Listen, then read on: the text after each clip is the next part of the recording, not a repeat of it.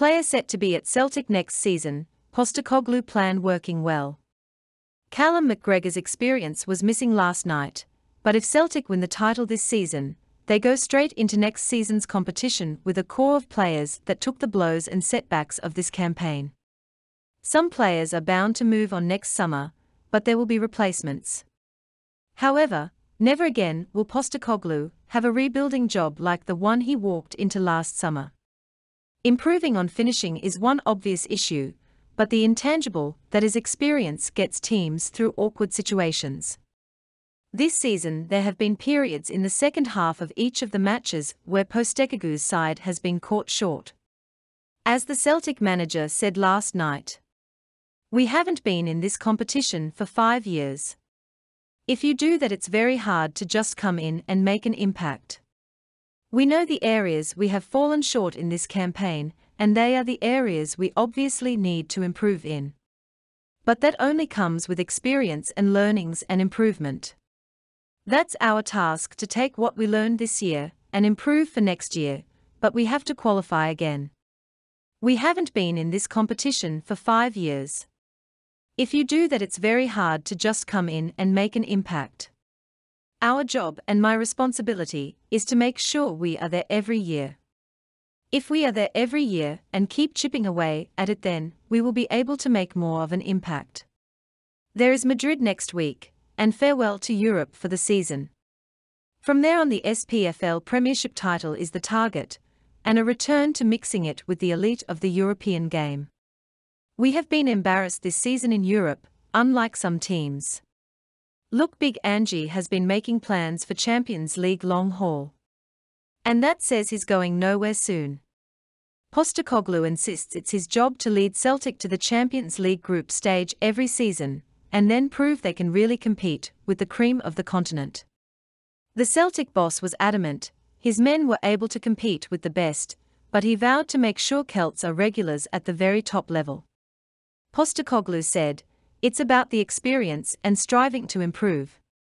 The boys are in the dressing room feeling flat, and that shows where our ambitions lie. It's our first time here in 5 years. We know the areas we have fallen short in this campaign, and the areas we need to improve in. But that only comes with experience, and the task is to take what we've learned into next year. We have to be in this competition every year if we really want to make an impact. You can't go 5 years without being in it and then come in and expect to make an impact at this level. That's our challenge. That's what I mean about becoming a Champions League football club. We need to be there every year." That's true. Chris Sutton has perfectly summed up Celtic's first time back in the Champions League in 4 years: good, but just not good enough. The ex-Celtic player said on Twitter. Well done to Shakhtar Donetsk. Celtic out of Europe. Missed opportunities did for Celtic in the Champions League this season. Some good performances. Good chances were created, but bang average finishing. But I like what Ange Postecoglou is building. Celtic might be out of Europe prematurely, but now we have a title to defend, so we can get back to Europe again next season. If we can keep the nucleus of the squad together, we'd expect the Celtic FC could do better next time around.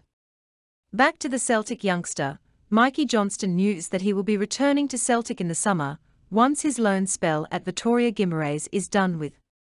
The Portuguese side are hopeful he can be a trump ace in the pipeline for them after coming back with a bang against Boa Vista. Johnston now looks certain to make a name for himself after his display in that game in which he was a star of the show. Fast, creative and with goals in his veins, there is a growing hope the Celtic man can kick on and erase a recent past that's been halted by injuries. He went to Portugal to get fit and play regularly at a competitive level, with Ange Postecoglou knowing he faced big competition in Celtic's first-team squad. His decision to send him out is seen as a lucky one for Vitória, who believe they have found another pearl for the remainder of the campaign. However, his stay will be a short-term one. The newspaper explains that at the end of the season he returns to Glasgow, hopefully with a season of first-team football under his belt, ready to compete with Furuhashi, Abada, Haksabanovic, and Jota for a first-team place. And on that note, check out what Big Angie says about his move to Celtic and why he gets what Celtic is all about in this video here.